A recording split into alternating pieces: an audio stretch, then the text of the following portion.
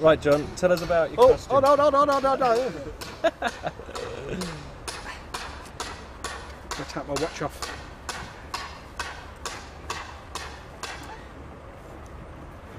So, remind us again the name of your character today. Today I'm portraying a character who I've given the name to of Robert Smee. And today Robert Smee is an executioner, but sometimes he appears as a barber surgeon.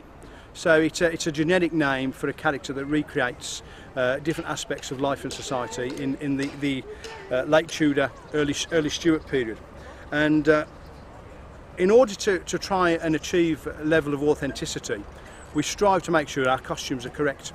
And in that respect, some of our costumes we make ourselves, others we have made for us by professional costume makers, and in that process we work hard to make sure that the fabrics are correct. Now, for instance, in this period there was no cotton, so I've just put on a linen shirt, and this is a handmade linen shirt, and it is appropriate for the period.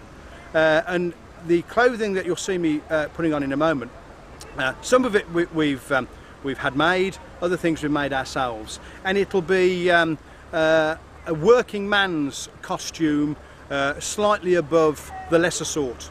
So it'll be a form of doublet and some breeches and stockings and such like, and you'll see as I go through the different type of materials. But there's nothing synthetic. It's all natural materials.